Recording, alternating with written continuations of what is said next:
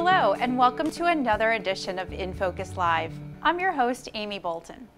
According to the Department of Veterans Affairs, there are roughly 22 million veterans in the United States and up to 550,000 just in Arizona. And when your job is keeping America safe, it can get a little stressful. Let's take a peek at just a few of the ways veterans get the support they need from other veterans, four-legged friends, and art. The challenge that we face today is that we're bringing home more veterans that are more scarred and beat up than we ever have in our history. And while these veterans do thankfully make it home, the reality of deployment takes its toll. Fortunately, there are many ways for veterans to find support here in the West Valley. When you come home, you can't go back to the old normal. There's just no way it's going to happen. So now you have to build a new normal. And that's what we help these people do. We help them build a new normal. Tony Madrid made it home from Vietnam in 1967, but it took him more than 40 years to learn to cope with the violence of war. Now he helps other veterans by leading a non-denominational weekly support group for combat veterans called Journey of Peace. We provide this environment in which they feel safe because, the reality of war is that everybody gets wounded. There are the physical wounds, the mental wounds, and then there are those invisible wounds called combat trauma, PTSD and TBI. And those you don't see, but those are the ones that are driving the behavior. Those are the ones that drive all the symptoms that they feel. Joe is a technical sergeant in the Air Force and has been deployed to Iraq 4 times over his nearly 20 years of service. He credits his four-legged companion Bella for helping him stay grounded and connected. She's been a lifesaver for me, literally and figuratively.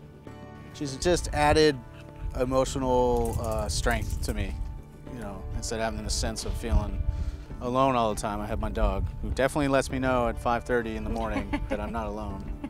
Charmaine is a staff sergeant in the U.S. Air Force. She too knows that pets can help fill a void and lessen the feeling of loneliness that some veterans experience. Having a dog is very impactful. There is a huge difference from when I was without them to how I am right now. I feel more whole with them in my life. Some veterans are also finding peace using their creative expression.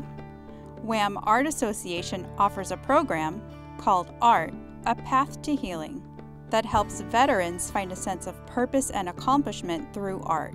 Through the arts and through the support, places like Wham give the community a solid anchor that these people can go to and say, I want to be a productive member of society again. And for me, it turned 20 years of my life around, 20 years of torture around. Now it's like a new life, a new start over. And it really does a heart good. And whether it's the connection of a support group, the companionship of a four-legged friend, or creative self-expression, all the veterans we spoke to want their fellow veterans to know that there is help available and that there's a whole community ready to support them. We're here, and we're here for you. We're waiting for you to come to us. If I knew where you were at, I'd come pick you up. And if you need a ride, we'll arrange for it. But just know that we're here to help.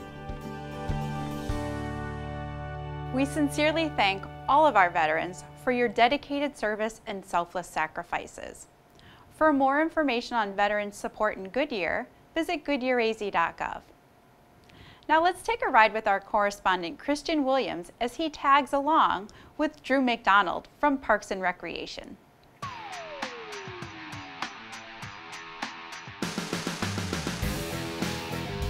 Hey Drew, we were just visiting with some veterans at the dog park.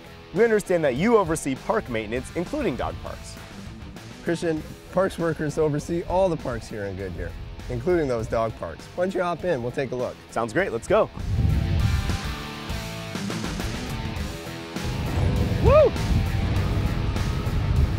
All right, Drew, we're off and running here with Video in a Van. So tell us a little bit about your role here in the city and what you do. Well, Christian, I'm a parks worker too.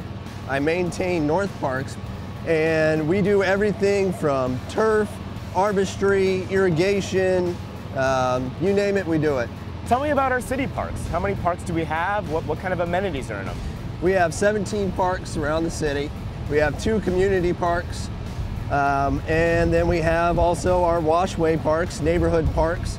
The washway parks are real cool. They're both a mile long, so residents love to come out here with their dogs and walk.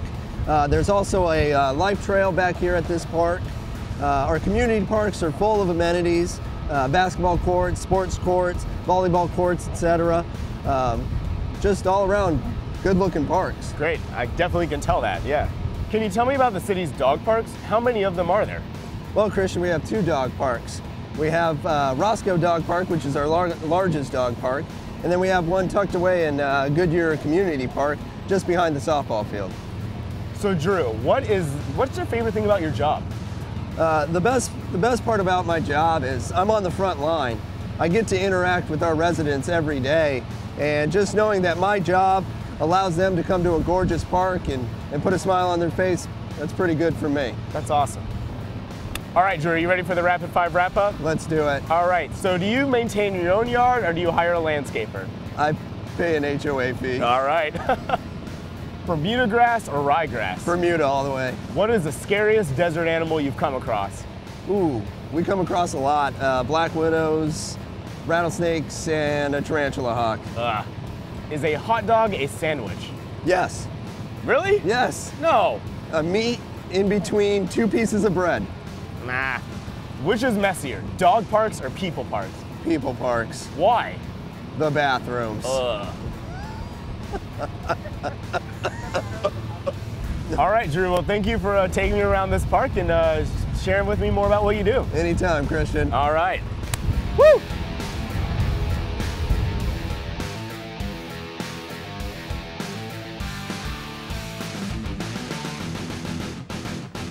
Thanks, guys. Well, that wraps up this episode of InFocus Live. Be sure to catch the latest edition of the InFocus magazine for more information on what's happening around the city. Don't forget to connect with us on Facebook, Twitter, and Instagram, and check out goodyearaz.gov for the latest news and event listings. Thanks for watching. Until next time, I'm Amy Bolton. All right, Drew, so, sorry. All right, I'm gonna ask that again. It was funny. Oh, man. You know,